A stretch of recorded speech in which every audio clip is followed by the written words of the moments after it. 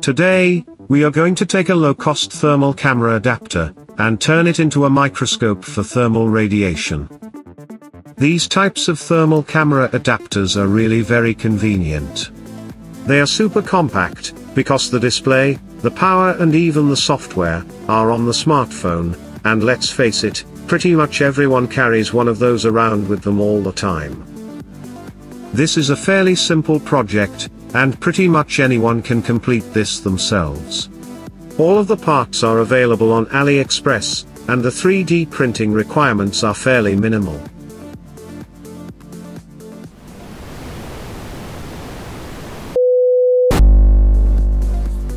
This is what we are going to be making today. It can resolve features down to about 50 microns, and it doesn't need any changes to be made to the actual camera adapter, so there is no chance of breaking your precious thermal camera unit. This video is not sponsored by any thermal camera manufacturer, but for reference, we are using the Unity UTI-260M. It is a mid-range device with a resolution of 256 by 192 pixels, and a frame rate of 25 Hz. Right, let's get on with it.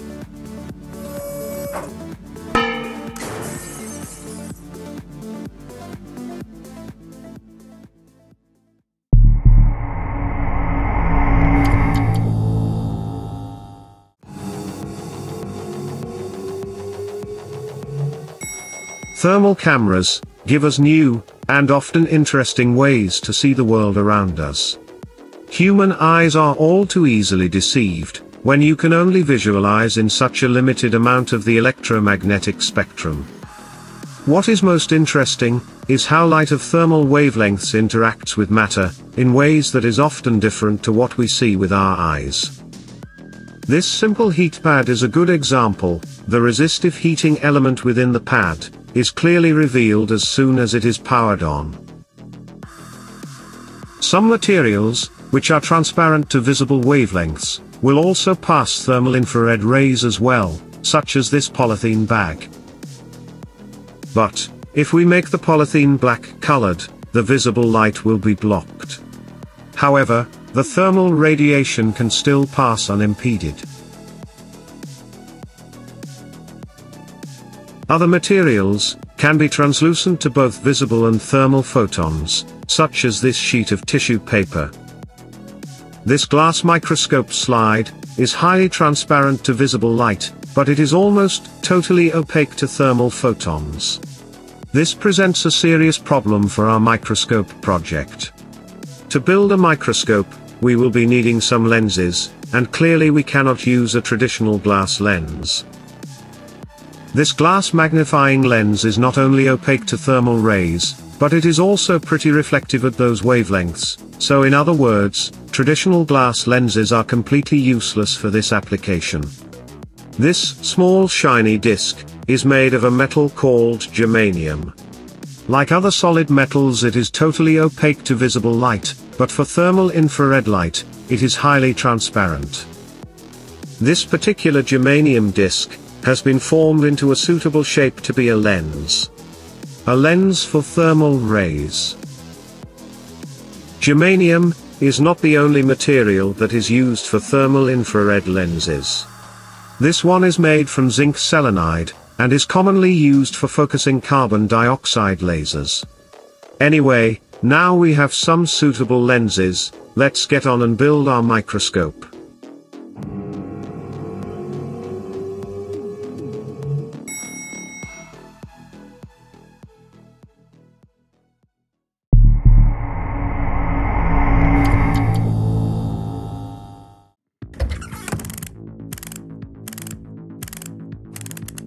We are going to perform a few experiments, using this small halogen filament lamp as a heat source.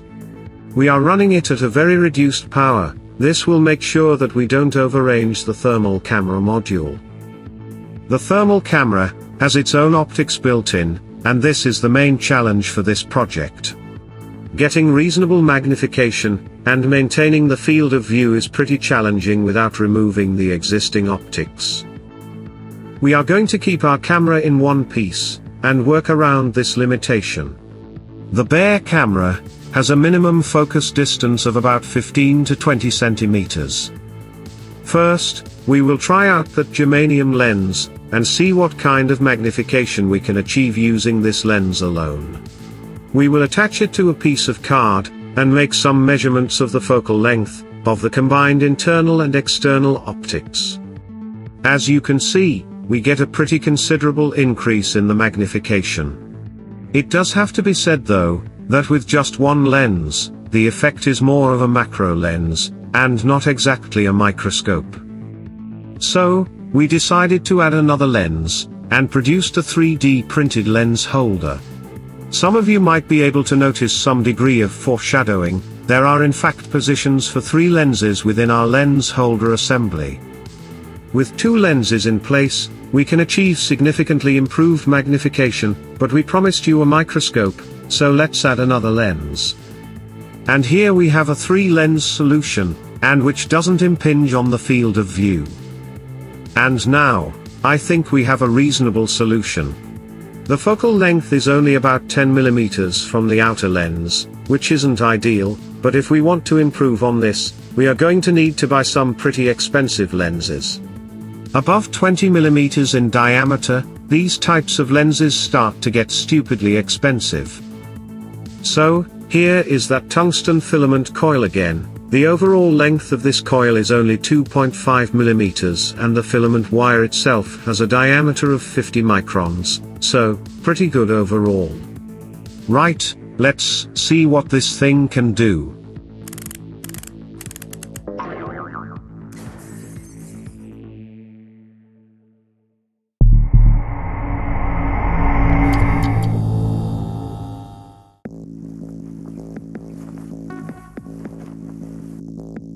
We have a small confession to make. Originally, we didn't create this thermal microscope in order to make a YouTube video about it, nor did we do it because we wanted to look closely at filament lamps. As part of the day job, this was created as a low-cost way to view the power dissipation of the top metal layer of a client's microchip. Obviously, we cannot show you any imagery from that project. It's covered by an NDA, so instead we will show you some other things that we have imaged.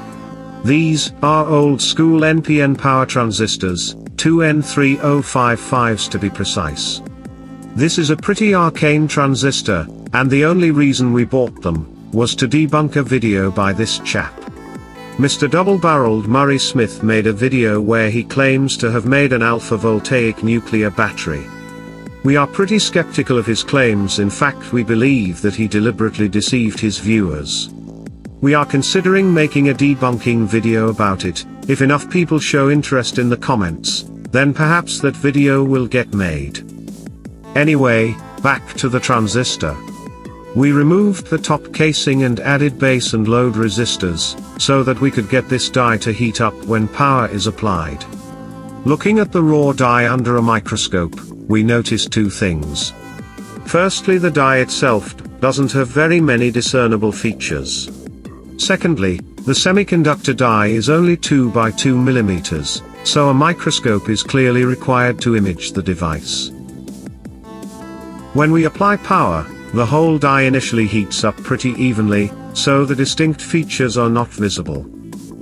But as heat flows begin to stabilize, and we get towards thermal equilibrium, the die features once again become more visible.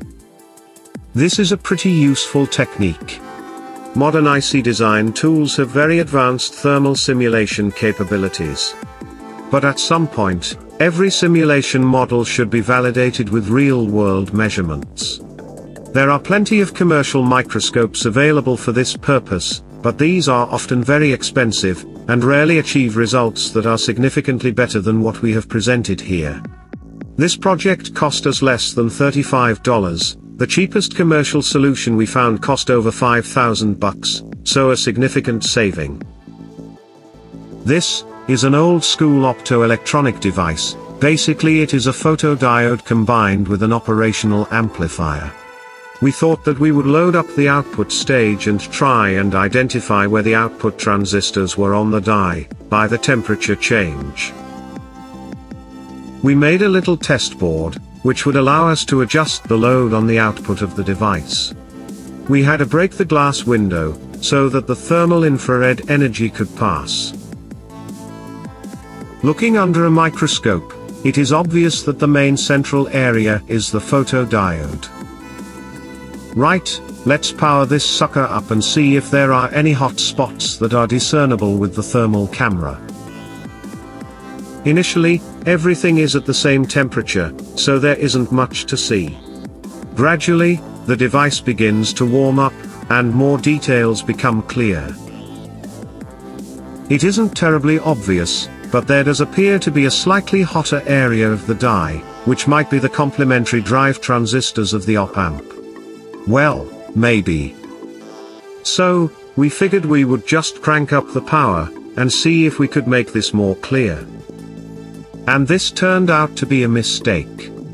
A mistake that cost us $40.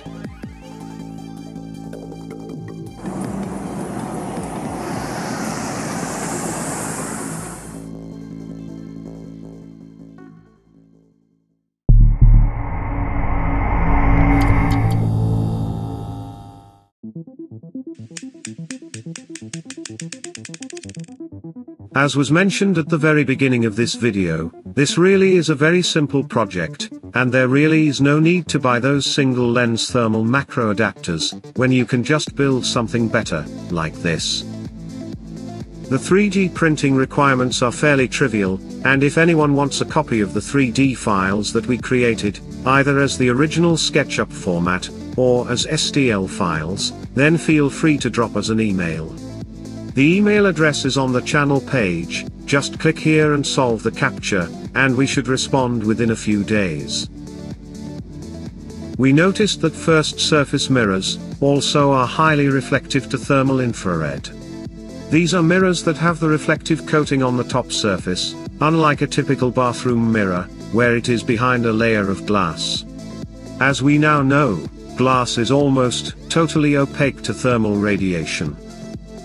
But, this opens up the interesting possibility of creating a thermal telescope. If there is enough interest in that project, perhaps we will try that next. Please do let us know in the comments, if that sounds like a good project to attempt in a future video. So, we have made a couple of different versions of this simple thermal microscope. The clip-on version is very convenient, and is very compact. But, we prefer the look of the fully enclosed version. It's a little more rugged, and frankly looks a bit more interesting.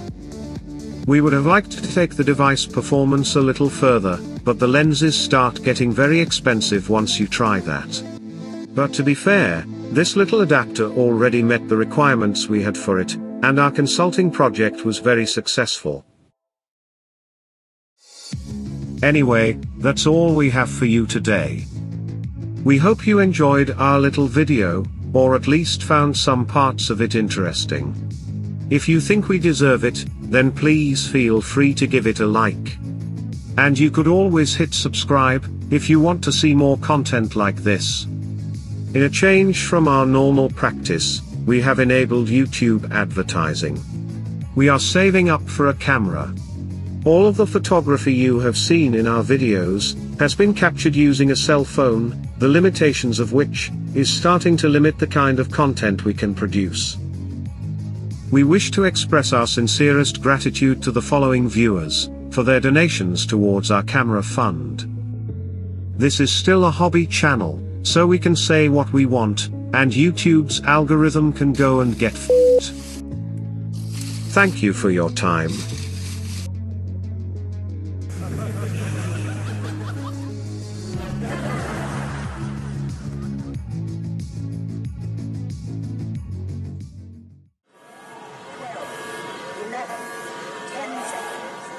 You now have only a very short time to choose the next video to watch.